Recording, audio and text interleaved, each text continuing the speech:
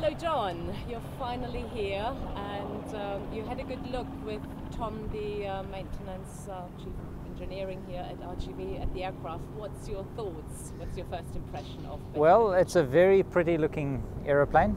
It's got a really nice paint job, and as I've talked to Tom, I've got the impression that they've been very thorough in their maintenance of the aircraft. And having operated a Beech 18 before, there were a lot of little things that Tom didn't necessarily know the answer to immediately, but we're going to go and look in the books and see more about that. But on the whole, it looks like it's in very good condition, and good condition for the kind of trip we want to do. Fantastic. Well, that's a good feedback for now, because obviously Phil and I have been quite holding our breaths whether everything here was up to spec, and so we're really excited. And you brought your wife Anne with you. Yeah, Anne's come with me. She wants to have her part of the adventure. She's going to go and see some friends when we leave, but she's actually encouraged me to do this, to tackle the flight. That is quite amazing, and we're all really looking forward to have you fly back to the beach. We're very, very excited, so right. Let's hope everything goes well. And thank you so much for coming over all that way from South Africa. Just one more question, is sort of that type of aeroplane, obviously you've flown many types of Beeches and other airplanes. What's the difficulty of flying a Beech 18? Well, it's the kind of aeroplane that not a lot of pilots are used to flying these days. It's a twin-engine tail dragger. Tail dragger, or experienced pilots with tail wheel experience, is kind of hard to come by these days. And somebody who's got experience working with an old plane like this, they're becoming more and more difficult to find.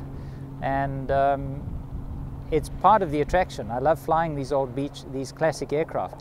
Classic aircraft are something I love doing, and well, no, not just love doing. I love flying old classic aircraft, and it was one of those spur-of-the-moment adventure things that I decided to do. Along the way, I've wondered what I've got myself into, but we'll find out as we go along. That's true. And you have done a cross-Atlantic crossing once before, haven't you? Yeah, but that was in a completely different aeroplane. It was a turbine, a single-engine, non-pressurized turbine, a Kodiak, and I flew a more southerly route across the Atlantic, and it was actually completely uneventful, which is actually what we want for this trip. Sure. Uneventful.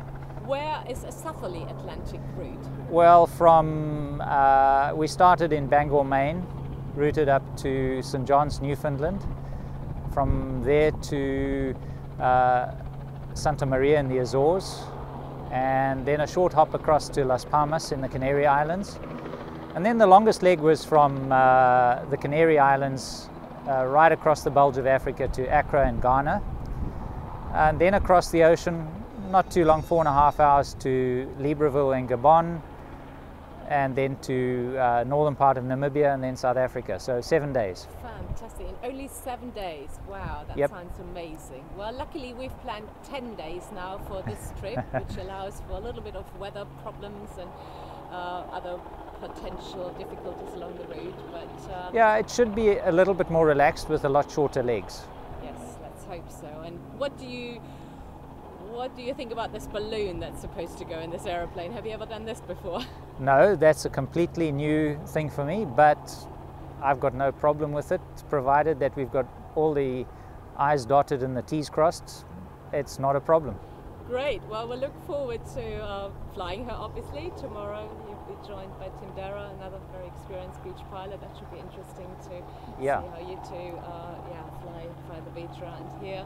And then hopefully one more test flying on Sunday before we bring her down to Bristol and depart on Tuesday. Yeah, and let's hope this wonderful weather holds. Absolutely. Well, it looks better than it's ever done here in the UK. Yeah, okay. So keep fingers crossed. Thank you very much, John. Thank you for your time. Okay, all right. Lovely to see you.